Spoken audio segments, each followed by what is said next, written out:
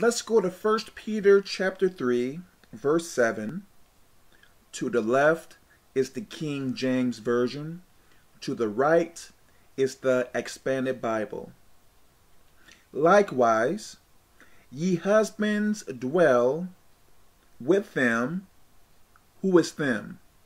Their wives, according to knowledge, giving honor unto the wife, as unto the weaker vessel, and as being heirs together of the grace of life, that your prayers be not hindered. So what is this saying here? Okay, likewise ye husbands, dwell with them, your wives, according to knowledge. So this is pretty much saying, be understanding of your wife. Be considerate of your wife, which we all need to if you are married. Okay. Giving honor unto the wife. What does honor mean? Let's look it up.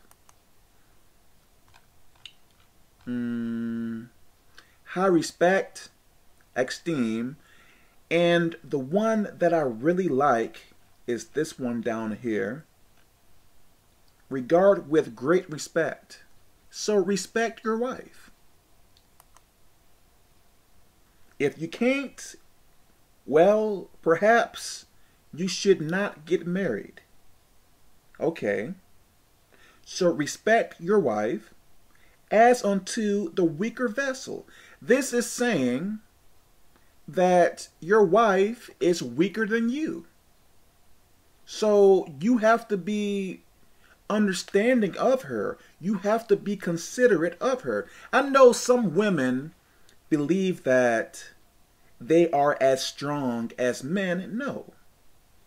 Now, there are some really tough women out there, but from what the Bible is saying, you are the weaker vessel. And as being heirs together of the grace of life, that your prayers be not hindered.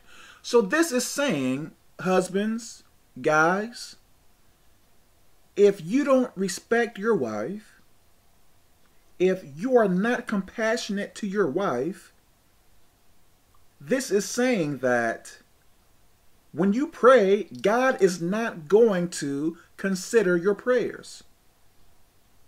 Now, God is omnipresent, so he is going to hear everything, but he is not going to, what word am I looking for?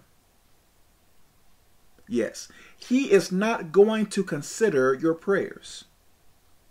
So you are wasting your time if you are trying to pray while treating your wife poorly. So it is in your best interest to treat your wife rightly. Or, hey, don't get married. So let me stop here. I pray that this makes sense. God bless you.